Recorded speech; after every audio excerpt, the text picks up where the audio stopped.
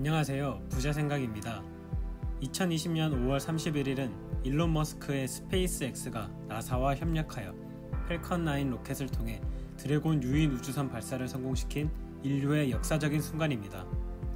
이번 발사는 민간기업으로는 최초로 유인우주선을 발사한 것으로 화성으로 인류를 보내겠다는 일론 머스크의 담대한 프로젝트가 점점 현실로 다가오는 것 같습니다. 일론 머스크는 발사 성공 이후 기자회견을 통해 2008년 파산 직전에 갔던 스페이스X를 회상하며 감정에 복받치는 모습도 보여주고 앞으로의 우주 여행에 대한 장대한 계획과 인류에 대한 메시지를 전달하였습니다. 그러면 영상 함께 감상하시죠.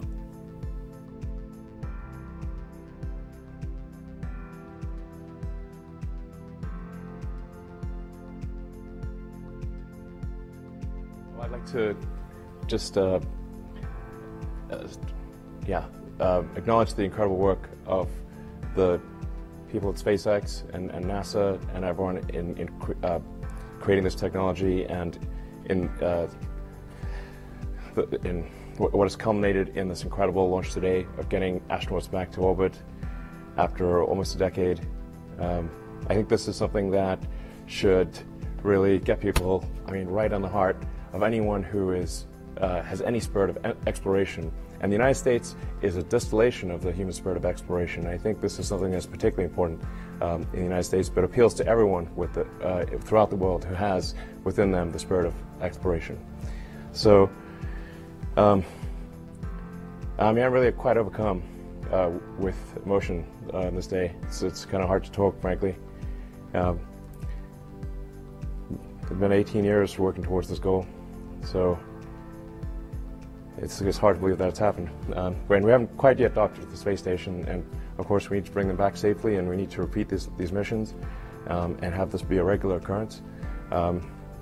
So it's a lot of work to do, but it's just incredible. I think this is something that everyone, this is a craft made by humans, for humans. It's just like something that I think humanity should be excited about and proud of occurring on this day.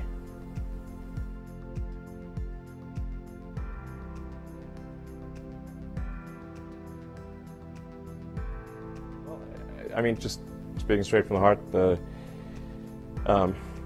on Wednesday during the first countdown, I'd say that my adrenaline was railed at 100%. And when the launch was called off, it went to 0%. It was like I just basically collapsed and slept the longest time I'd slept in probably a year. Then oddly enough today, I don't know, it felt like the fates were aligned, and I didn't feel nervous, it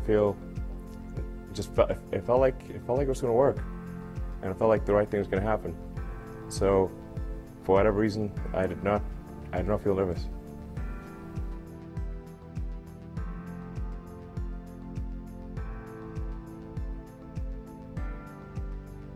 Obviously, a tremendous accomplishment for SpaceX in partnership with NASA and a number of critical suppliers. In fact, if I think about the total number of people involved in making this mission successful, it probably adds up to 100,000.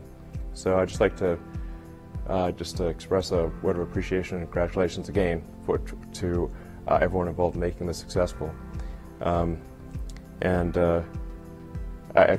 just a special word to the administrator and Kathy, and just everyone involved. It's just wow. Anyway, it is a little hard to process. I think at this point I am somewhat overcome by emotion to try to come up with cohesive, sentences that make any sense. It's quite difficult. But I think this is hopefully the first step on a journey towards a civilization on Mars, life becoming multiplanetary, based on the moon, and expanding beyond Earth, and life becoming a multi-planet species, life becoming multiplanetary for the first time in the 4.5 billion year history of Earth. I think this is hopefully the first step on that journey, but it will require a tremendous amount of innovation and technology development to make going to orbit and ultimately beyond orbit a routine matter where thousands and perhaps ultimately millions of people can travel to other planets. That's what we really need to achieve over time.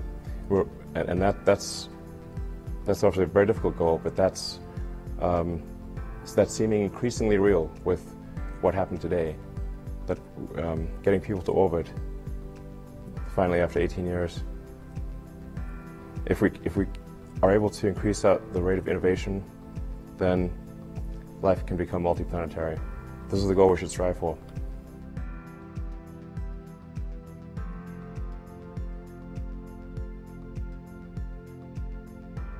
Human spaceflight was always the goal, the fundamental goal of SpaceX. Well, like I said, to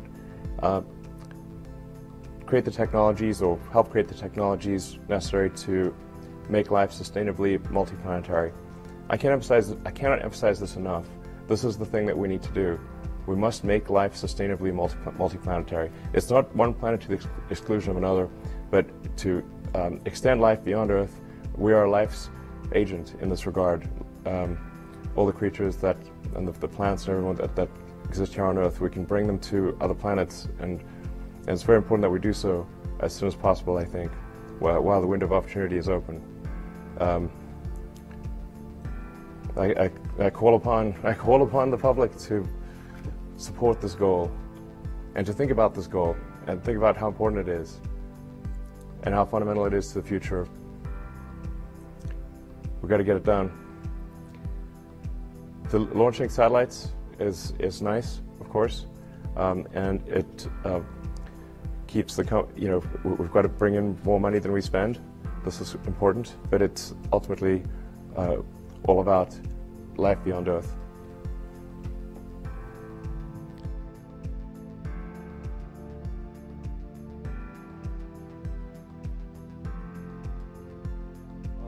It really hit home, when you meet somebody's kids and the vehicle that they're responsible for, that their life's at stake. It really hits home. There's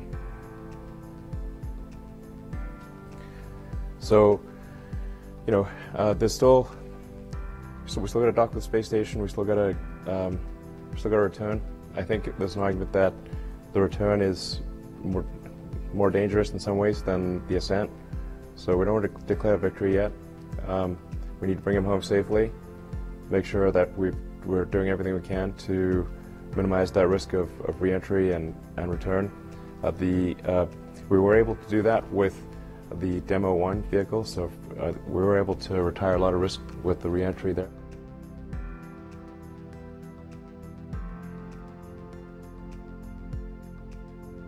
Well, I tend to be a little optimistic about schedules. I'm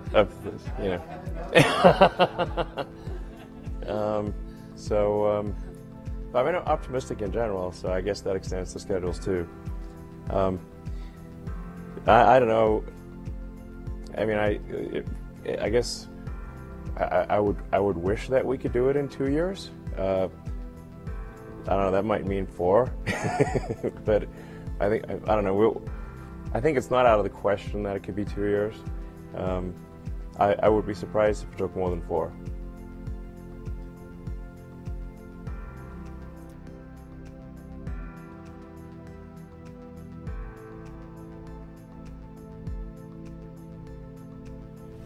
What? Oh, doubted. Okay, I was like, what did he, okay. Or maybe I just blank out the word doubt.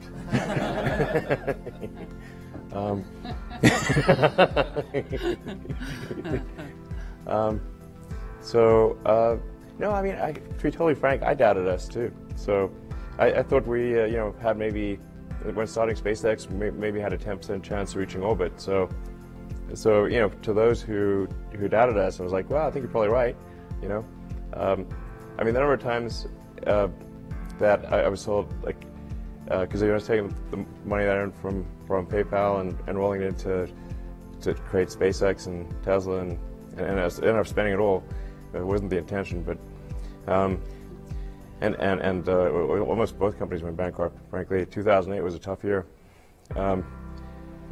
It took us 4 attempts just to get to orbit with Falcon 1. But a lot of times people would tell me this joke like, how do you make a small fortune in the rocket industry? You start with a large one is the punchline. And I was like, okay, I already heard that joke 12,000 times. Anyway, and it almost came true. We just barely made it there. That 4th launch of Falcon 1. That's all the money we had for that 4th launch. And then, and that wasn't even enough to save the company. We also then had to win the NASA cargo resupply contract. So that came a little after, a little bit later, right toward the end of 2008. Those are the 2 key things that saved SpaceX. Otherwise, we would have not made it. So yeah, I think those doubters their probability assessment was correct.